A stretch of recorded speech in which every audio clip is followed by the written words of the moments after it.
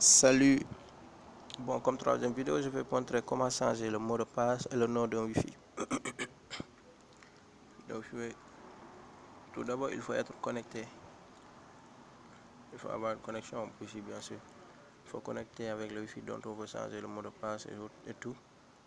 Et ensuite, on entre dans le navigateur Google Chrome, Mozilla Firefox. Et ça marche aussi avec un PC aussi. Là, on a écrit www.google.sn. Là, on change, on met un site, l'adresse IP de presque tous les routeurs. On écrit 192.168.1.1. On appuie sur Entrée. Et on entre dedans. Bon, pour tous les routeurs, bien sûr, il y a un mot de passe pour administrateur, un mot de passe qui vous permet de modifier tout, pour le modifier, bien sûr.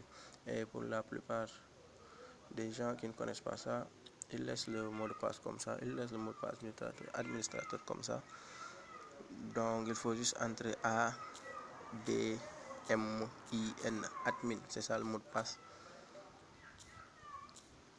On entre juste admin, mais pour moi j'ai modifié le mien. Une fois entré le mot de passe admin, le charger, voilà, nous sommes dedans. On peut tout faire ici. Il y a tout. Pour changer le mot de passe, on clique sur configuration rapide, réglage wifi.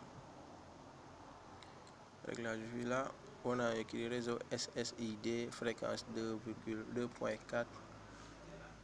C'est à partir de là qu'on change le nom. On peut mettre tout ce qu'on veut. Moi, je laisse Touch Pro.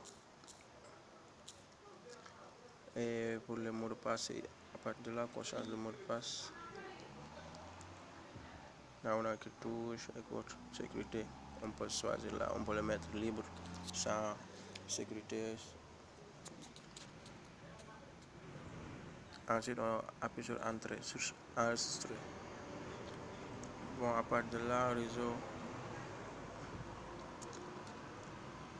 Ouais, sinon, bah ouais, c'est juste là. On change tout ce que l'on veut changer, modifier tout ce que l'on veut modifier. On peut même envoyer des messages ou lire des messages à partir, ouais, je sais pas. Il y a tout ici. On peut tout voir, tout modifier, tout faire. Et là, on a écrit wifi. Il ne faut jamais changer le mode wifi. Il faut laisser 2.4 parce que 5 points ne faut pas dire que c'est pour augmenter la fréquence et autres. Non, ça augmente peut-être la fréquence, mais on ne pourra pas le capter. On peut juste le voir, mais on ne pourra jamais y connecter parce que c'est un peu fort, je sais pas. Bon, voilà, c'est tout.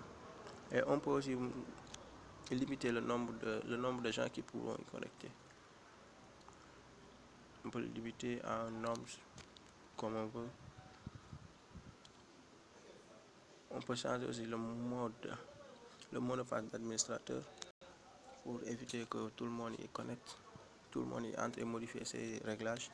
Au lieu de mettre admin du moins, autant pour moi, on peut changer le mot de passe et mettre n'importe quel mot de passe comme j'ai fait moi, comme je l'ai fait tantôt. Sinon, à part ça, on peut le faire via Google. Via Google, ouais. Attends, je vais faire comme ça. On peut changer le mot de passe via Google aussi. Là, on a écrit Google, recherche.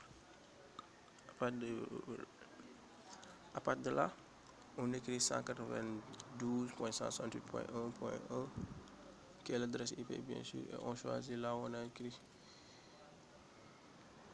Et on choisit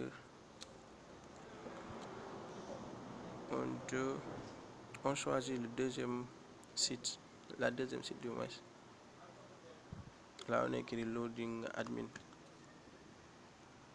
On verra quelque chose comme ça. Et on clique sur ce lien.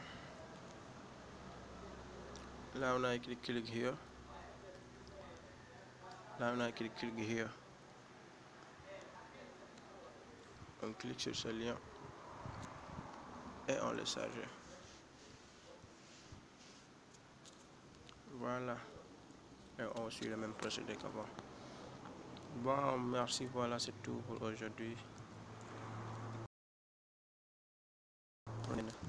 Comme convenu. Merci de m'avoir suivi. Merci d'avoir, merci d'avoir aimé, partagé, commenté. Et, ouais, merci pour tout aussi. Merci.